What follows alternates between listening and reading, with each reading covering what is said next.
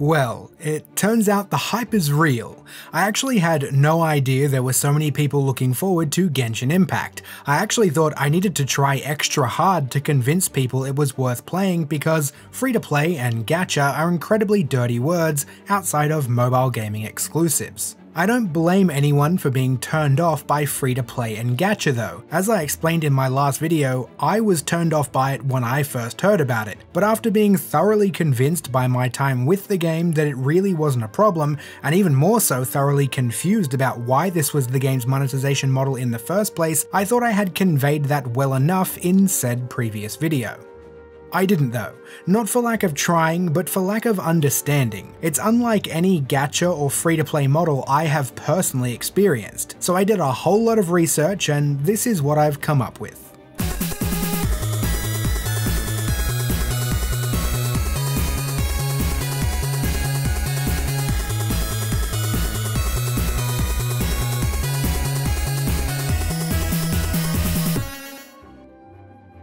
I have to start off by pointing out that the mere existence of a gacha or loot boxes isn't bad or predatory or scummy all on its own. The reason they have such a negative association nowadays is after years and years of progressively more and more manipulative models that are built around a gacha. Within an hour of playing most mobile games with a gacha, you'll be able to see where the bottlenecks are, as in how the game is going to try and manipulate you into spending money. Most mobile games do something called front-loading, which is when they give the player lots and lots of gems or premium currency when they first start playing. They do this in many ways, by having a bunch of one-time achievements for very easy tasks, have you level up very quickly, and what have you. This gives the illusion that you're always going to get plenty of gems for free, but in reality they will dry up relatively fast. The models can differ from this point, but some very common systems you'll see are a stamina system, which limits the amount of time you can play the game or how many missions you can attempt. Once you're hooked, this tempts you to spend your free gems on replenishing this resource, which leaves less for the gacha. A hero upgrade system where you need multiple copies of the same hero in order for them to reach full power. Resources for upgrading characters or gear might be locked behind challenges that are impossible to complete without having a set of already powerful characters that are only obtainable through the gacha, and there are a million other little quirks and nuances that go into building a free-to-play gacha or loot box model. These things only work though because there is something in place that drives your desire to get new heroes from the gacha. A lot of free-to-play gacha games have a player versus player mode, where the length at which you can be competitive depends on how much you spend. This is typically a pay-to-win model. If your party of 6 heroes needs 5 duplicates each for them to reach full power, somebody who spends thousands of dollars on the gacha to get all those duplicates is going to be much stronger in PvP than somebody who only spends a small amount and gets maybe 1 or 2 duplicates. Even simpler than that is just releasing stronger and stronger heroes that are only available in the gacha at a very low drop rate. Rather than a PvP mode, a game might have a leaderboard of some kind. The end game might be about taking on specific challenges, and the players who do the best get listed on a leaderboard and they're given rewards for placing high on that leaderboard. Another common tactic, specifically in licensed games or games based on an existing popular series, is to simply lock the most popular characters from the series behind the gacha. So if you're playing a Dragon Ball Z mobile game and really love Goku for some reason, they'll put all of the coolest forms of Goku in the gacha. So you see, there's always a reason for you to want to use the gacha, whether it's to get the most powerful characters to be competitive in PvP, or to get your favorite character from your favorite series. Essentially, the game is the gacha. These games all have auto battle, or auto complete, or mission skips, and their gameplay is incredibly simplistic, but also very time consuming. You find that you aren't really playing a game at all, you're just grinding auto battles over and over until you can have another spin on the gacha because there's no real game. That is unfortunately the state of mobile gaming for the most part, and I have more or less accepted that this is the kind of thing you'll have to endure if you want to experience any of the surprisingly good stories there are in the mobile space. But almost none of what I just said can be applied to Genshin Impact, and the couple of things that can be are implemented in an odd way.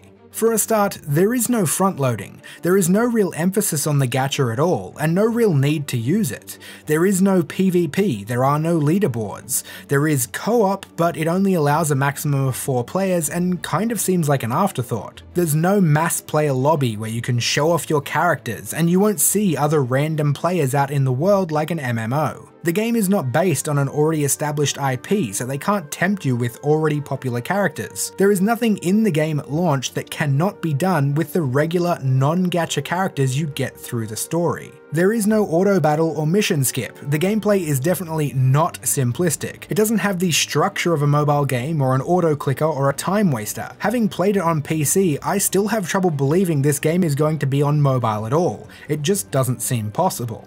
So why is it free to play then? Why does it have a gacha? How do they expect to make money? Well, for all intents and purposes, Genshin Impact is kind of 2 separate games.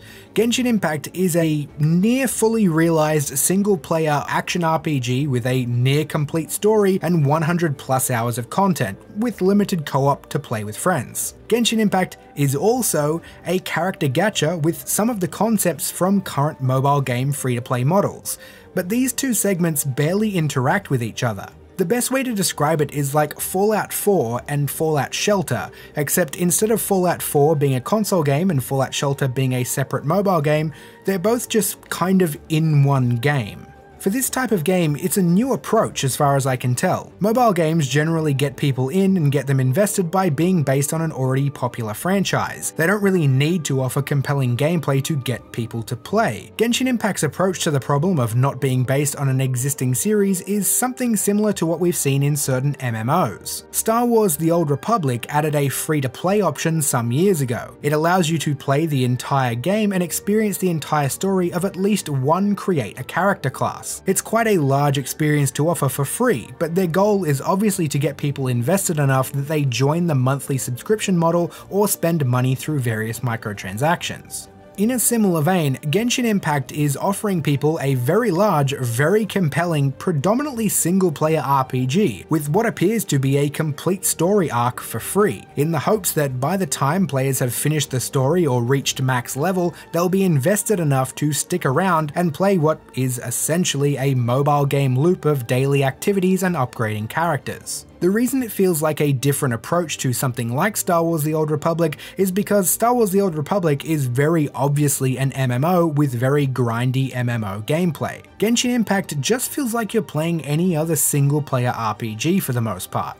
As far as the gacha goes, from what we've seen so far, the way they plan to tempt people into using it is by offering waifu and husbando designs, pretty much just making nice looking characters. None of the gacha characters thus far have anything necessary for story progression. They don't even really have any abilities that are of great advantage. They mostly boil down to mild conveniences at best, while most are next to useless. One of the revealed gacha characters has an ability that reduces fall damage, but you have a glider that you can pop open before you land. There are very few times you'll ever take fall damage at all. Another gacha character decreases the stamina drain for sprinting by a small amount, which I guess is a nice little bonus, but it's certainly not of high importance or necessity. The other piece of the monetization puzzle is the inclusion of a battle pass. It's not 100% clear how this is going to work in global markets just yet, but in the Chinese tests it appeared to work like this. Every player gets a battle pass for free. It's basically just a list of tasks or activities that give you rewards as you complete them. You can pay the equivalent of $10 US for 40 days, might be 30 days, I'm not 100% sure, but it upgrades the battle pass, giving you greater rewards. Most of the rewards though are really just to do with endgame character upgrading, you know, the standard mobile game loop that appears to form the basis of the endgame.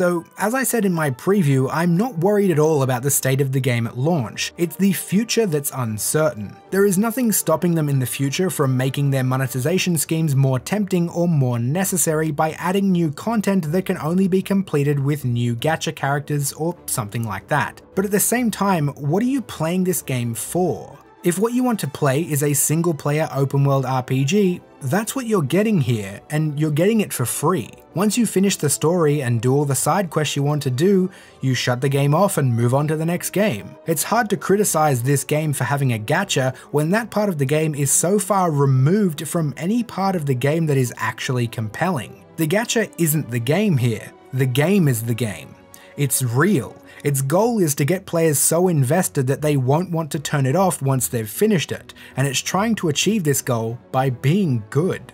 Genshin Impact is doing what a lot of recent Western games as a service titles are doing, like the Avengers for example. It has a single player campaign, but its goal is to get you to stick around to do repetitive multiplayer stuff where they'll happily sell you microtransactions. The difference is that Genshin Impact, unlike all of these other games as a service, isn't charging you full price up front to play the single player campaign. Not to mention that Genshin Impact is offering a far larger and more compelling single player experience than a 10 to 20-hour half-assed campaign.